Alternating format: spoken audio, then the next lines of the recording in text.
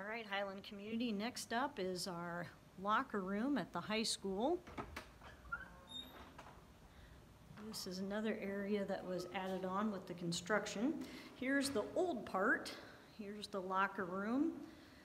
And as you can see, a lot of this looks very similar as it did before, but we do have a bottle filler now in this locker room, so that's nice. This used to be a doorway into a hallway that went outside, but now there's a wall there.